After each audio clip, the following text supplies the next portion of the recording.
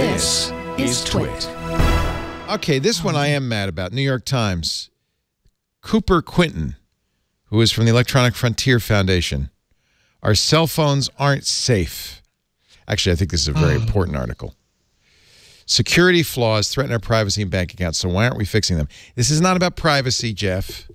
Well, I didn't even, you know what? I didn't even click on the headline originally because I thought it was another going to give you brain cancer story. No, it's actually about SS7, which we've been talking about for years on Security Now. It's the software, Signaling System 7, that runs in all cell phones. It's part of the radio. There have been weaknesses we've known about for years in SS7. Nobody's doing anything about it, and they never have. And he talks about, in 2017, criminals took advantage, for instance, this is just one of many examples, of SS7 weaknesses to carry out financial fraud by redirecting and intercepting text messages containing one-time passwords for bank customers in Germany.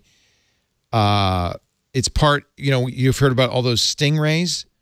Basically, it lets you spoof a cell tower. So if you want to spoof a cell tower, and people feel that cell networks are very secure. They're not. So you're like, hey, I'm on a cell network. But like I was talking to somebody in the security world, and they were like, yeah, we had a CEO of a Fortune 500 company whose cell phone was talking to a fake cell tower, basically, that they had set up.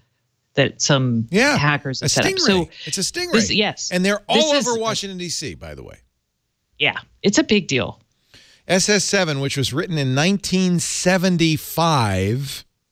Oh. That's older than I am. It's older than Stacy. Oh, shush, Stacy, shush. I'm just saying that's good perspective. I'm pretty old. So this is actually... I have lots of viruses. I think it's bad to say this headline is bad because it's not quite really. The issue is they're a security nightmare, and this is true.